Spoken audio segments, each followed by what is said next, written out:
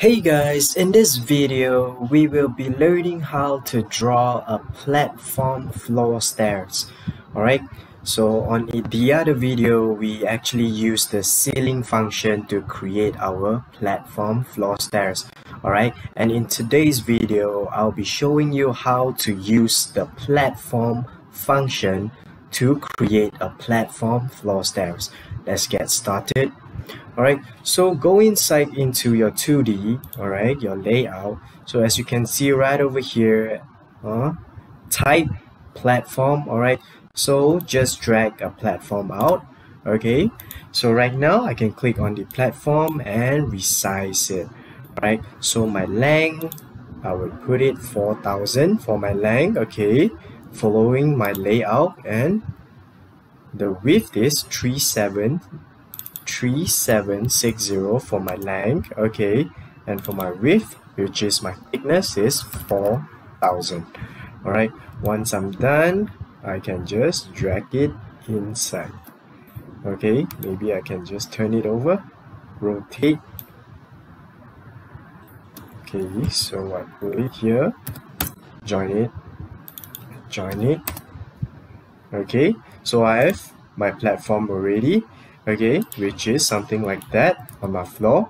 Alright, so when I go back into 2D, I want it to extrude a little bit higher. Alright, I want to create a, right now is just like that. I want to create this one, the surface, to go slightly higher. Okay, so click onto my platform, and for the height I'm going to change it to 600. Alright, so when I go inside my 3D, it looks like that. Alright, so I have my platform ready. So now over here at this part, I'm going to create my floor stairs. Alright, just using only platform. Alright, so same thing, go inside into your 2D. Alright, drag the platform out. Okay, so I might need 3 platforms because I'm going to create a total of 3 different types of stairs. Okay, so 1000 for my length. Okay, for my thickness I'm going to put 900 for the first piece. Okay, and then for my height 150, that's good enough. Alright, so place it accordingly.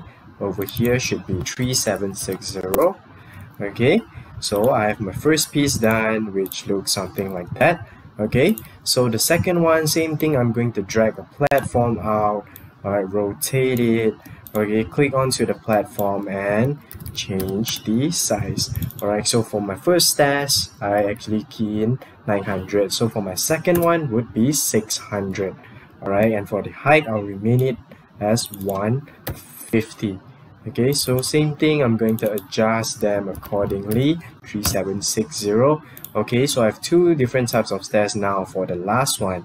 Alright, same thing, drag it out, resize 1000, thickness 300.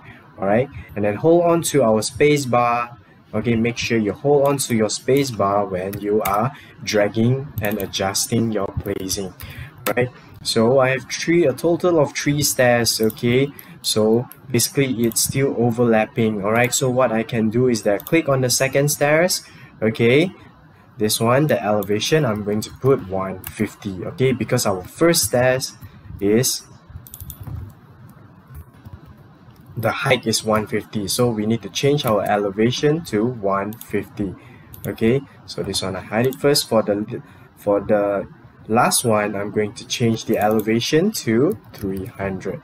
Okay, so now when I'm going to display and show all my stairs, okay, and when I go into 3D, it looks something like that. Alright, so I've just created a staircase by just using platform. Alright, and also over here for this column, okay, maybe I need to have a column, okay, over here. Then I go into 2D, same thing, I drag a platform out. Alright, rotate it. Okay, just place it accordingly. Alright, so over here, let me resize them first. Okay, so length should be 1000, thickness 350. For my height, I'm going to give it 600. Okay, and also then let me place it first. Okay, 0 to the corner over here should be 2000. Alright, so Now, as you can see, I have a column, but it's overlapping the platform, alright, the surface. So remember just now when I extrude the surface, it was 600. So right now the elevation, I'm going to type it 600. Alright, and when I go into my 3D, and there you have it. Right, so this is how to draw a platform floor stairs by just using platform. Okay, good luck trying, guys.